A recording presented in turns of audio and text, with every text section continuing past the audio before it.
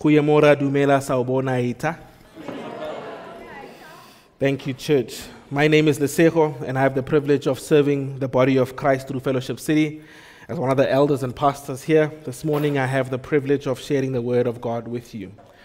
Today is the finale of our series on Proverbs, titled God's World, God's Way. We say to live in God's world, God's way is wisdom.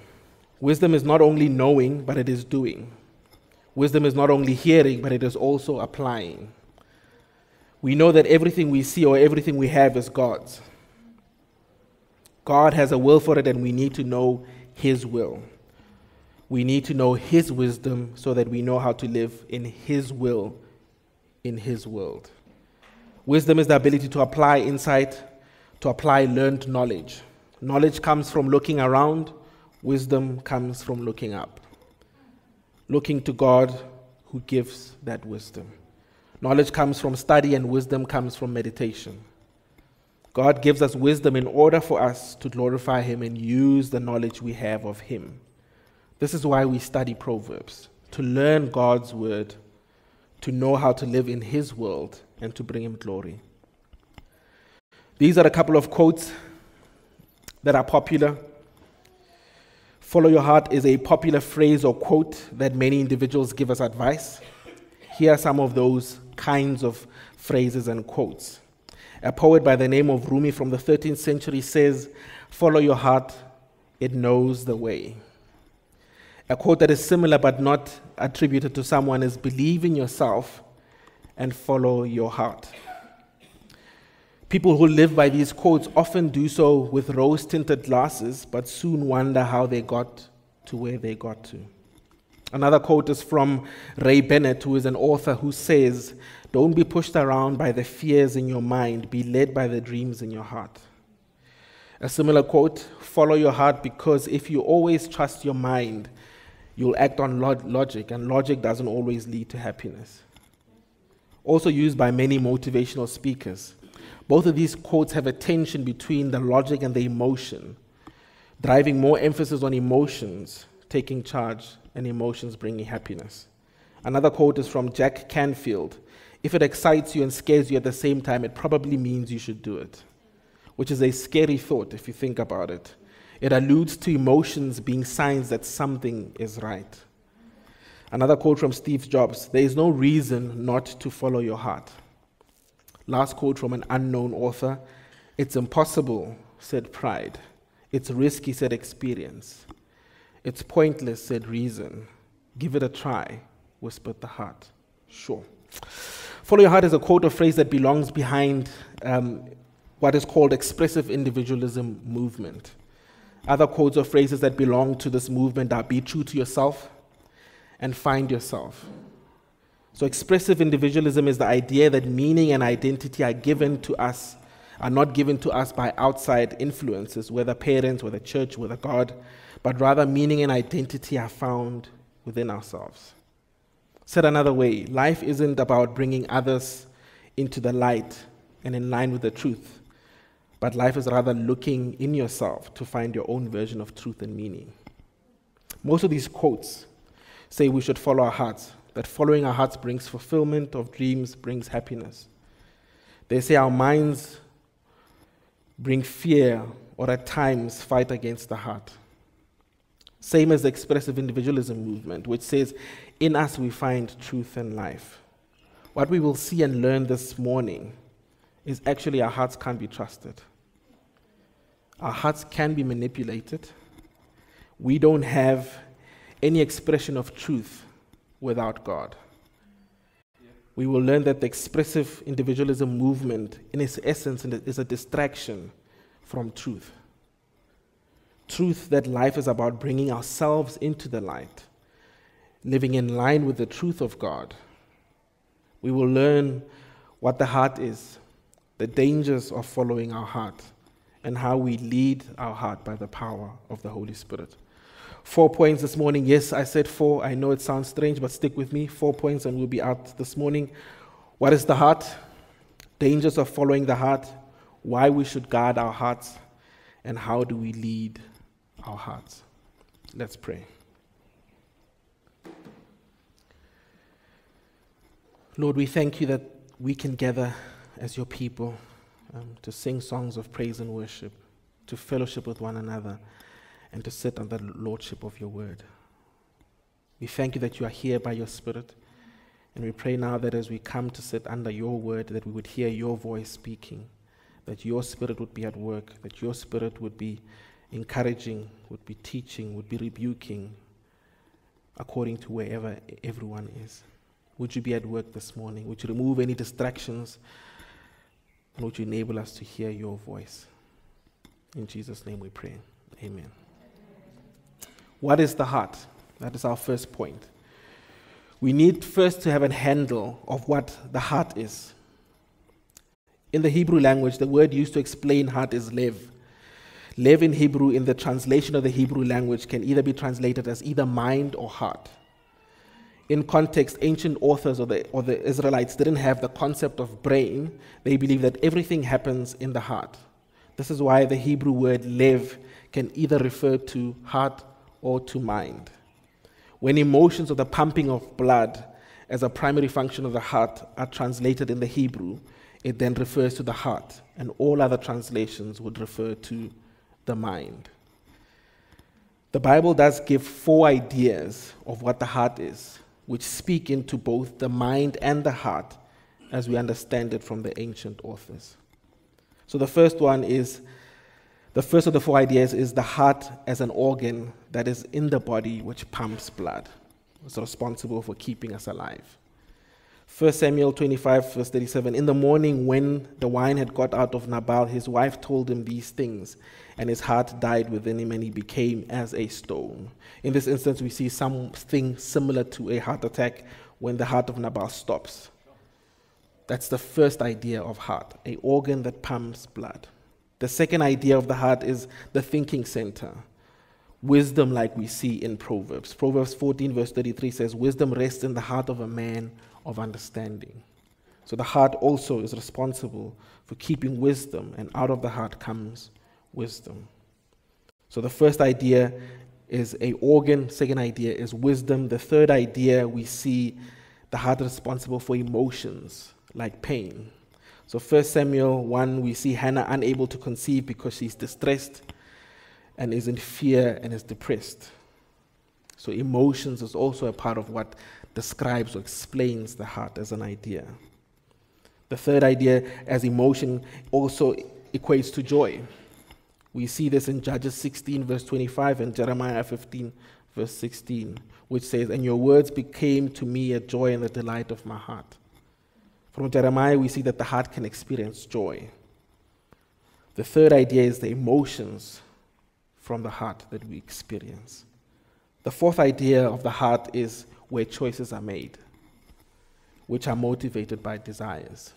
So 2 Samuel 7, verse 3, go do all that is in your heart, for the Lord is with you.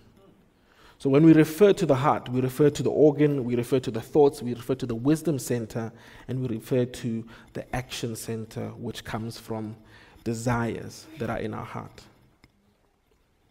The Bible also gives us a state of our picture and not only the ideas that make the word heart.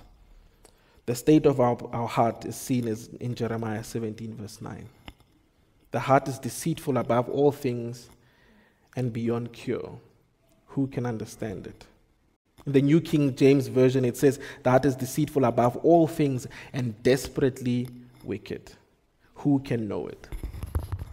It says the heart is desperately wicked. It's important to understand how to interpret and consume what we're reading here. It would have been easier to say the heart is sick, but the Hebrew word used here is anas. The word appears 9 times in the Old Testament, 5 times in Jeremiah. The word in the Hebrew language is mostly used for a wound or a pain that is incurable. So don't miss it, fam. All the different translations contain the same emphasis on the word sick. Not just sick, but terminally sick. The heart is not just wicked, but desperately wicked. If you look up desperate in vocabulary.com, it says, having lost all hope. If you are desperate for food, it means you are starving, possibly about to die.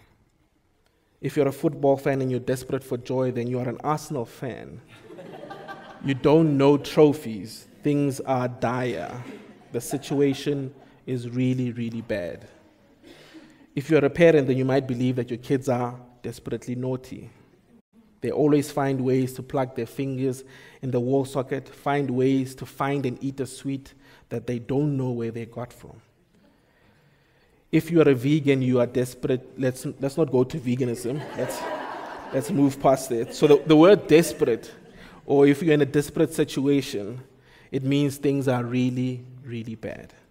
So the NIV and CSB it's translated as incurable. So it's so bad that nothing can be done to fix the heart. Vocabulary.com says something incurable can't be fixed or healed. Incurable diseases can sometimes be lived with, but they can't be cured. So we are born with a heart that is wicked, that is deceitful, that's desperately wicked and deceitful, that is incurable. In its natural state, the heart is deceitful, dishonest, and disingenuous. The fall, sin entering the world through Adam and Eve has affected our heart, affected our minds, affected our emotions, affected our desires, and affected our actions, as that all encompasses the idea of the heart. We are so affected that we aren't easily able to see the depth of the deception. That is what our hearts are. Our hearts are organs that pump blood, thoughts from the wisdom center, the emotions and desires where action comes from.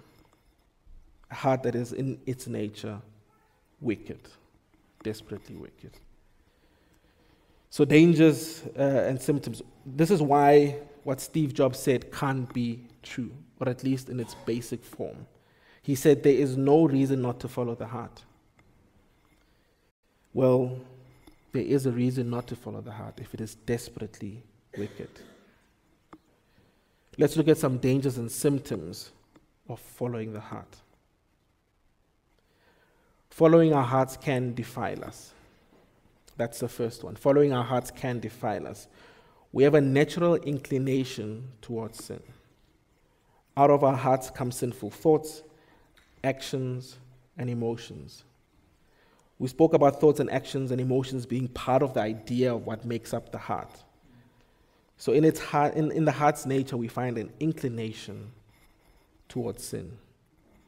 Matthew 15, verse 19 says, "For out of the heart comes evil thoughts, murder, adultery, sexual immorality, theft, false witness, and slander."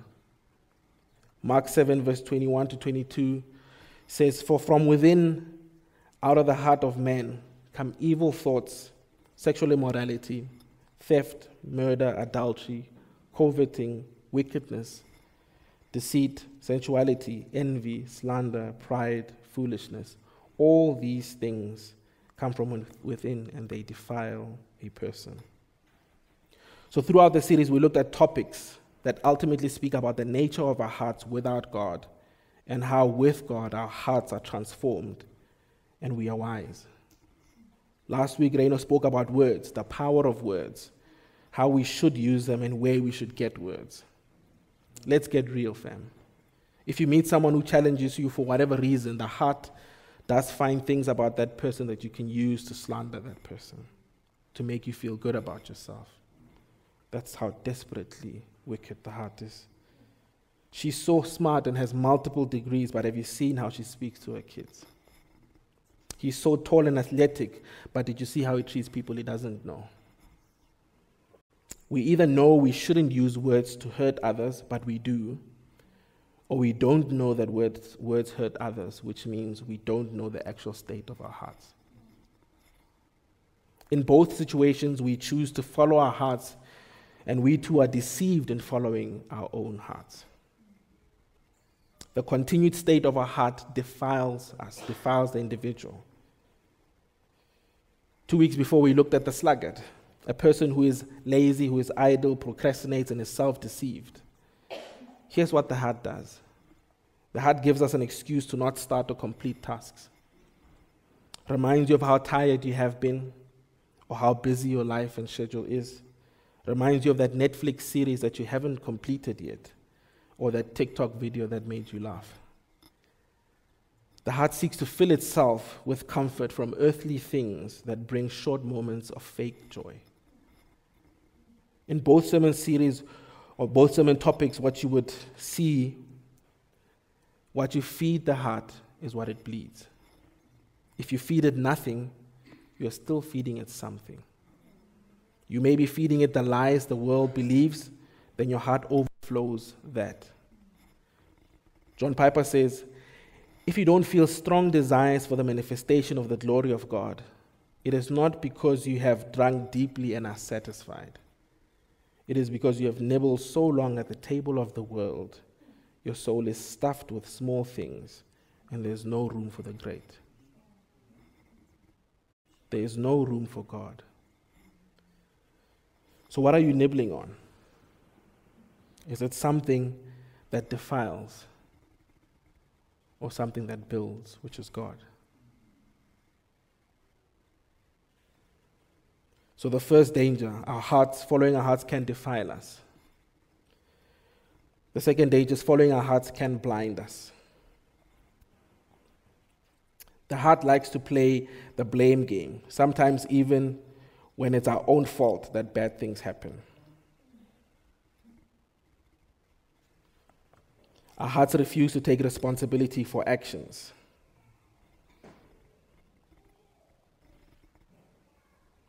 And will blame God and others for natural consequences of our choices. If your marriage is hard, it is often because of others and nothing from you. If you're managing your money poorly, it's not the choices you've made. It is the ruling party, which is probably politically correct to say the GNU, or it's probably Lesecha Kanyako. Psalm 51, we see the story of King David. King David on the balcony of his roof sees a woman who is beautiful bathing. King David finds out who she is through his palace servants. She is Bathsheba, the wife of Uriah, one of the soldiers who is at war. David lies with her. Bathsheba finds out that she's pregnant. David, instead of facing the consequences of his sin, rather manages his sin. Calls for Uriah to come back early from war, tries to get Uriah to lie with his wife, and then find out that they're pregnant. Uriah instead doesn't sleep in the same bed with Bathsheba because he's thinking about his fellow soldiers at war and decides to not sleep in the same bed with her. David levels up his sin, continues to follow the emotions of the heart, the evil thoughts, and manages his sin, meaning avoiding to deal with his sin while believing that he is in control of it. Sends Uriah back to the war front line, plans for Uriah to be unprotected and killed in war. After a time of mourning, David marries Bathsheba to continue covering his sin. David follows his heart, lives by his emotions, chooses to covet someone's wife, chooses adultery, and has evil thoughts that lead to murder. King David tries to cover up his sin, which made the circumstances worse. The cover-up was causing him physical problems. Sin can do that to a person. He felt like his bones were crushed. In order for his heart to be cleansed, he had to expose it completely before God. He confessed and repented for what he had done. He didn't try to minimize it or excuse it or defend it. He didn't try to blame anyone else. He acknowledged the evil that led him to do what he did. He confessed that he had followed his heart instead of following God and that it cost him dearly, even the loss of his children. Let's get real.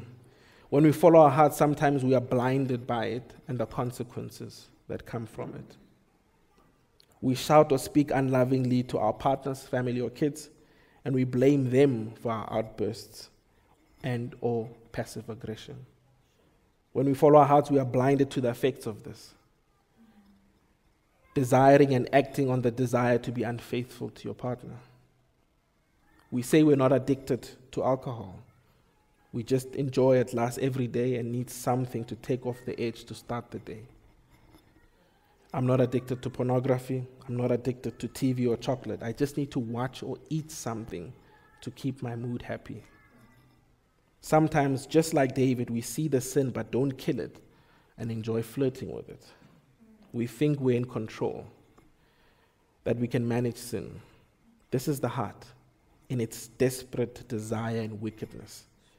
Its desperate desire for self-satisfaction, for quick fulfillment. Here's a quote from Une Mokhatle, the lead pastor of Rooted Fellowship. Our hearts should be like consultants and not the CEO. This simply means we should not elevate our hearts and follow our hearts, but can seek direction and assistance from our hearts, because that's where our thoughts, emotions, and actions live. We should follow the real CEO, King Jesus. The problem comes when we elevate our hearts to CEO status and not the consultant status. The third danger of following our hearts can confuse us. Much like consultants, our hearts can flip-flop. Our hearts can change on us. Think of a choir. All the voices are in sync, harmonizing and blending well together, led by a conductor who conducts them. Our hearts are more like a band that is trying to outdo itself or trying to outdo others. The Incredibles is a superhero movie where Mr. Incredible and Elastic Girl, who are husband and wife, have superpowers along with 3 of their kids. Buddy Pine is a villain that fights against the Incredibles. Buddy Pine in a scene complains and argues with Mr. Incredible about something that Mr. Incredible says. This is what Mr. Incredible says: be true to yourself. Buddy Pine says, to which part of me should I be true to? Because of the statement, be true to yourself. Think about it. Should I be true to the emotions, to the wise thinking, to the desire for action? Then we flip and flop as those who are confused. Proverbs 28:26 says, whoever trusts in his own mind is a fool, but he who walks in wisdom will be delivered. Proverbs 28:14, blessed is the man who always fears the Lord, but he who hardens his heart will fall into trouble. If we follow our hearts, we may be found out to be fools. We may find ourselves in trouble because the heart is desperately sick and it is wicked. We have so far come to understand our hearts as bigger than just a muscle that pumps blood. Our hearts, our emotions, our thoughts, the center of who we are. They're our experiences and where desire for action comes from. But we've also come to understand that we can't trust our hearts.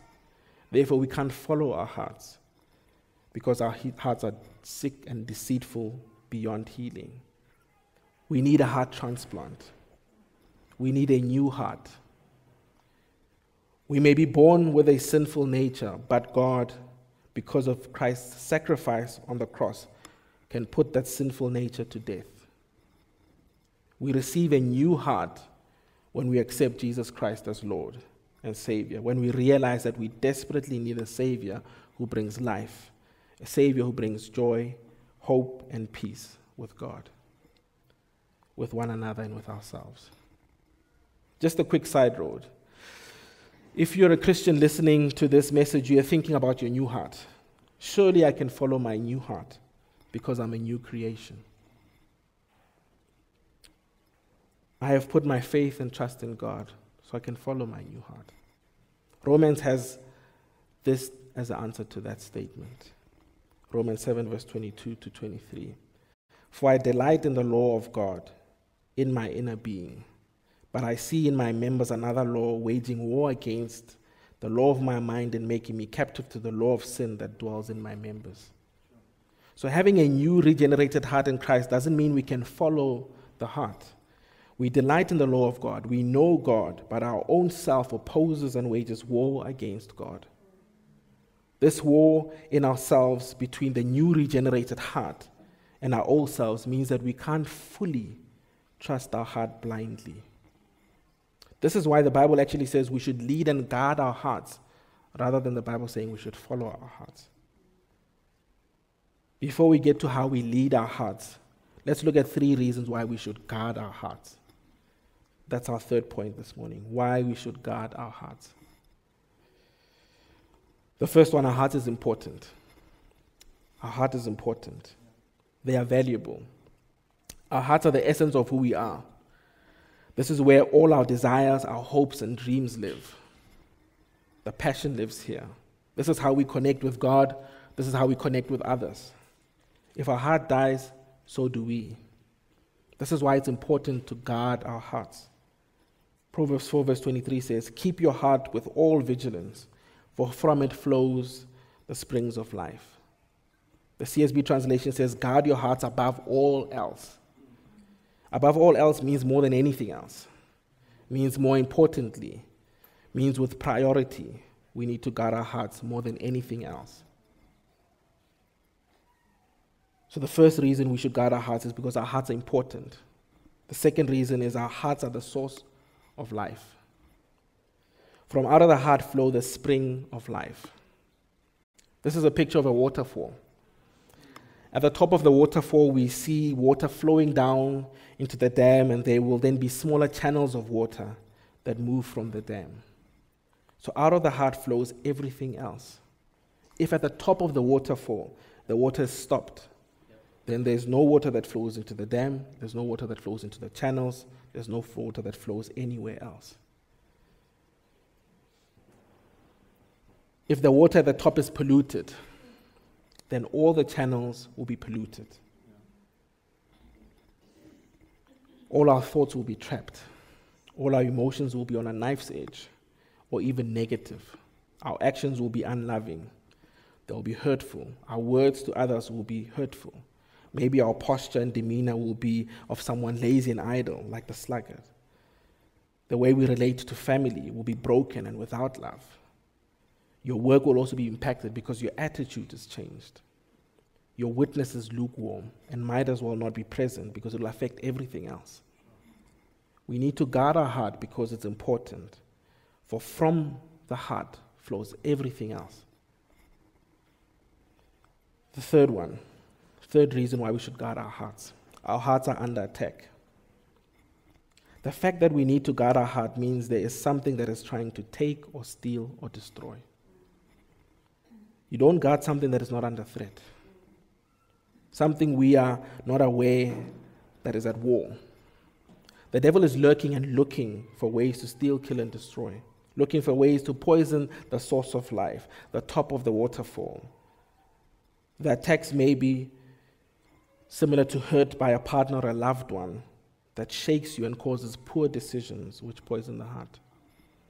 Could be disappointment from job opportunities or the lack of job opportunities which cause discontentment or lack of passion, or maybe even bring out the sluggard. Could be trauma, which could be from loss. Any situation we face in this life has the ability to attack the heart and cause unintended emotions, actions, attitudes, and thoughts to fester. Let's also be real. Sometimes we give the devil too much credit. I think sometimes he isn't even attentive. He knows that we're ready to score their own goals ourselves. We need to be alert because our hearts are on the line. Our hearts are important. And from our hearts, everything flows. And that's why we need to guard our hearts. The last point, how to lead our hearts. Proverbs 23 verse 19 says, "Hear, my son, and be wise, and direct your heart in the way." We need to be wise and rather show our heart to God. That is the way mentioned here. The Bible says, "For where your treasure is, there your heart will be also." If left to itself, if left starving of direction, then the heart will find itself feeding from the table of the world and being full of it. Remember the quote from John Piper. If you don't feel strong desires for the manifestation of the glory of God, it is not because you have drunk deeply and are satisfied. It is because you have nibbled so long at the table of the world, Your soul is stuffed with small things, and there's no room for the great.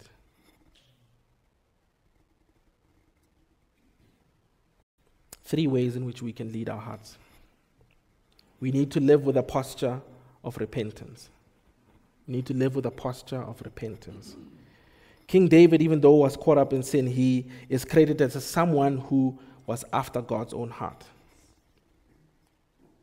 Let's look at Psalm 51, verse 1 to 4. Have mercy on me, O God, according to your steadfast love, according to your abundant mercy. Blot out my transgressions.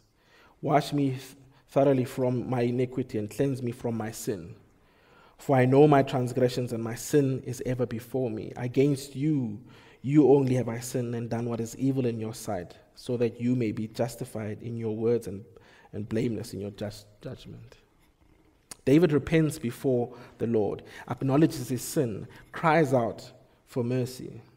This is not the only time that David opens his heart and brings it before God.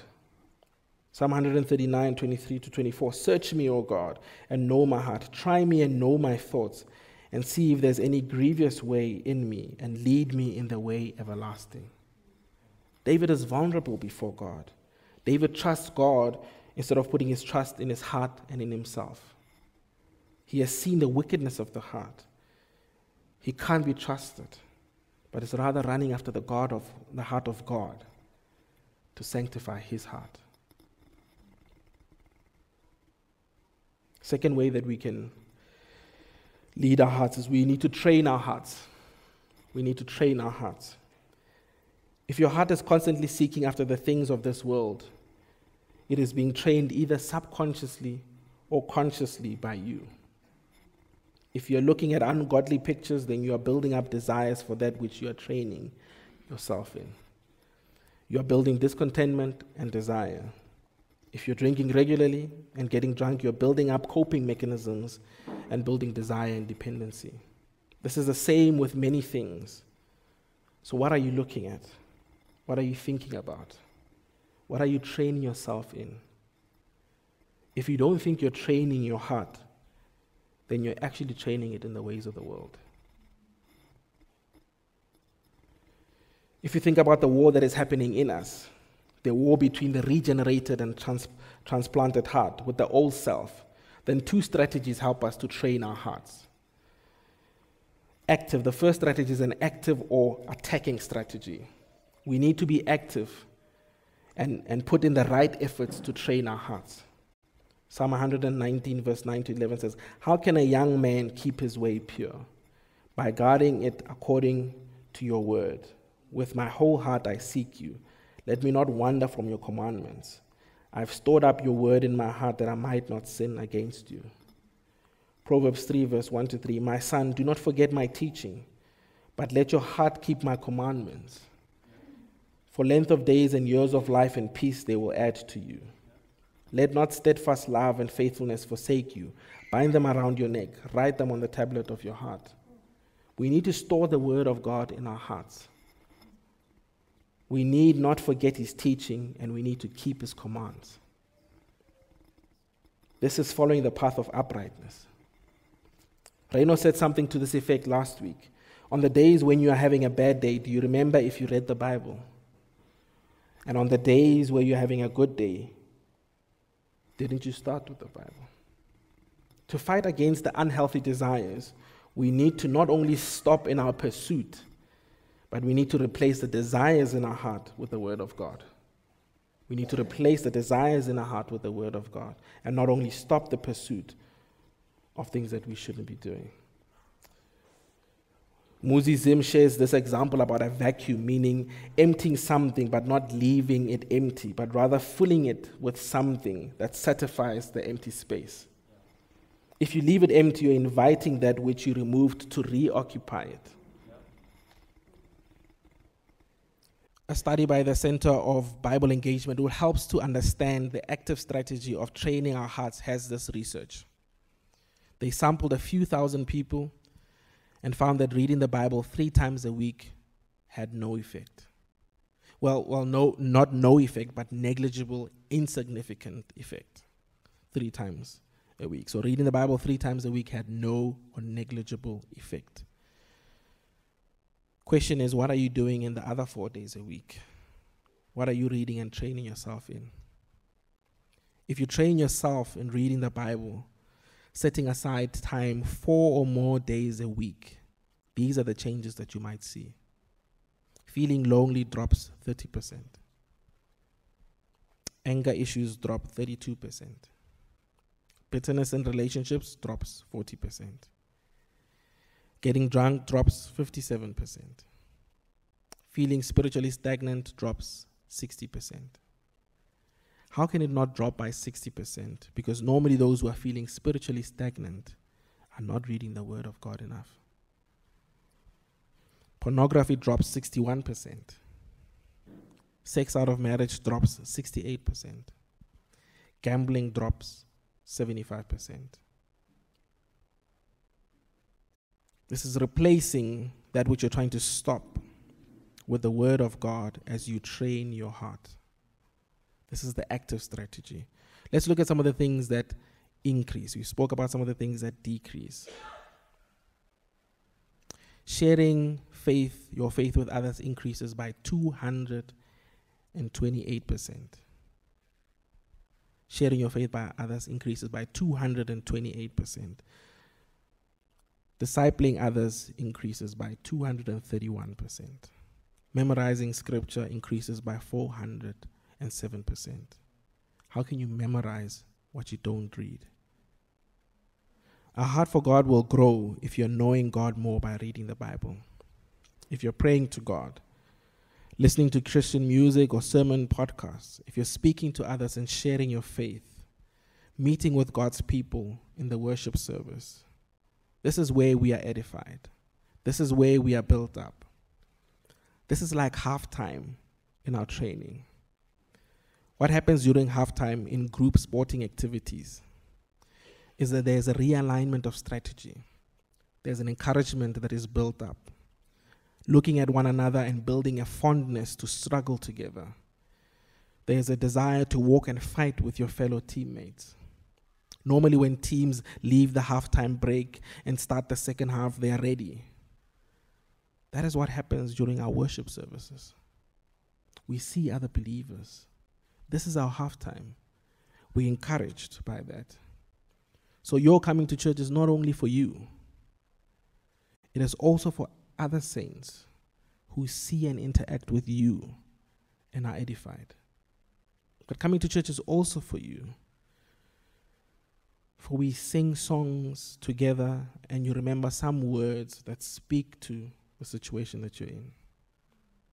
We fellowship together and you are edified. We are realigned and sent out into the next week. If you don't come to halftime to be edified, then what is being built up and positioned for a witness-filled week? That's the active strategy in training yourself. Let's look at the defensive strategy in training yourself. It's first stopping the on goals. How are you guarding your heart? Are you allowing things of the world to crowd out God in your heart? Are you accepting things as normal that maybe was not normal 5 or 10 years ago, as the world changes and becomes more accepting of sin, of indecency, and moral decay? Are you normalizing this because it's the cultural flow? What are you watching on your phone, tablet, TV, or laptop? What are you searching on the internet? How are you guarding your mind and heart from the continual lax approach to godliness in culture and in the world? This doesn't mean we need to live under a rock or throw away our devices. It means we need to be careful what we are training ourselves in. And if we need to cut something out, then we need to do that with extreme violence. Thomas Watson, in his book, The Doctrine of Repentance, says, "Till sin be bitter, Christ will not be sweeter." Sometimes we think sin is sweeter. We act like it is. We consume the things of the world so much that the taste of bitterness is suppressed and it is normalized. We need the gospel to realign Christ as central in our lives. We need the Holy Spirit to continue showing us the things we need to put off, the bitterness. We need the Holy Spirit to show us the ways in which we follow our hearts and are deceived. the ways in which we don't live in wisdom. We need the Holy Spirit to help us live in wisdom, to help us turn to God, to help us continue to reform and renew our hearts in God. There are two ways to respond to this message. Ezekiel 36, verse 26 to 27. I will give you a new heart and put a new spirit in you. I will remove from you your heart of stone and give you a heart of flesh. If you're a Christian, then this is true for you. God has given you a new heart. You have the Holy Spirit in you. If you're not a Christian today, then the good news is that God wants to give you a new heart. Not because of anything that you do, not because of who you are, but because of who He is. He is a good, good Father. He is a loving God. He wants to know and have a relationship with you. He wants to save you from the clutches of sin and bring you freedom in Jesus who died for you. This is the love that is so undeniable. Jesus' death on the cross for all our sins. And all you have to do is repent and believe. If this is you, I'm going to lead us in prayer. I will ask that you repeat after me quietly in your heart. Let's enter into a time of prayer and a posture of response. Let's bow our heads, church.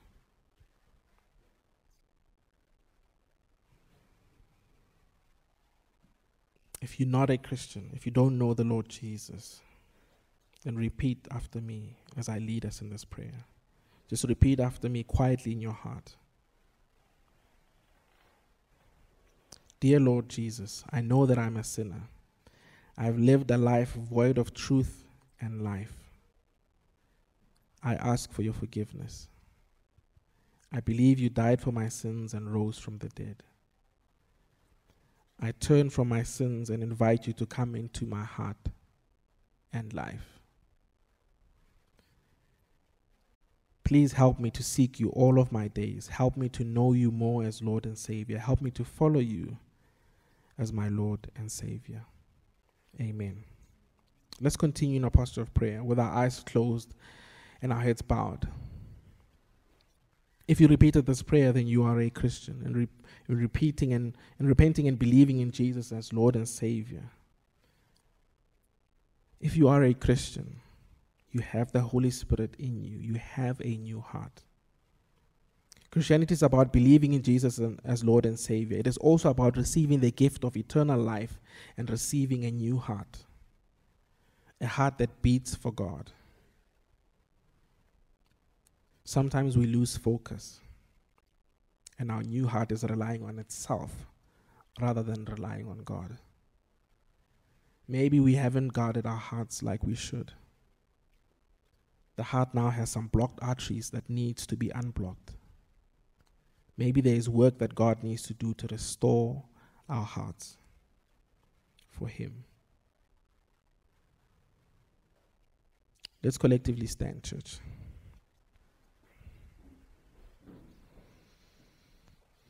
If you are in need of your heart restored, with our heads bowed and still in that posture of prayer, if you're in need of your heart restored, then repeat after me quietly in your heart.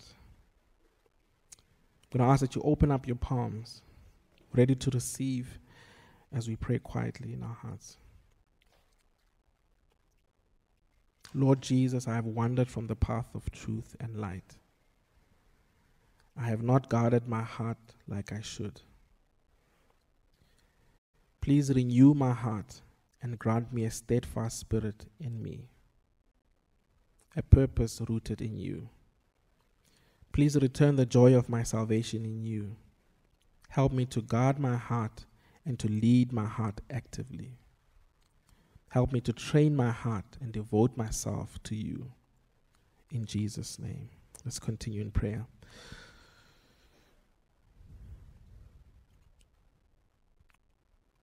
Lord Jesus, we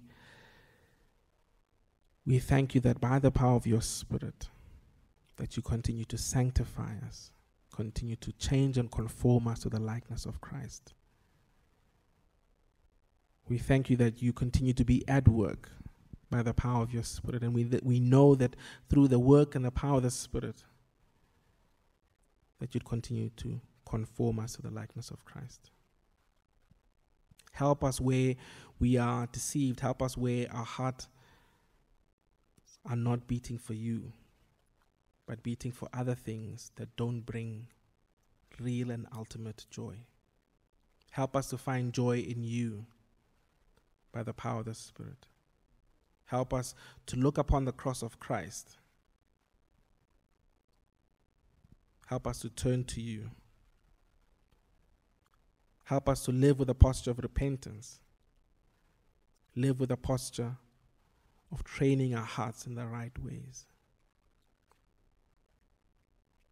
Help us to spend time reading your word. Build in us a desire for your word. Help us to spend time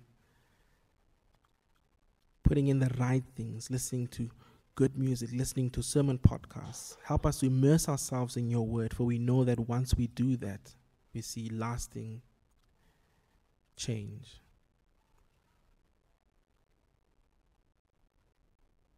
Would you do a work in us? Would you help us to continually be led by you, to look to you to lead us, and not to look to our hearts to lead us? Would you transform our hearts, transform us for yourself? We pray all this in Jesus' name. Amen.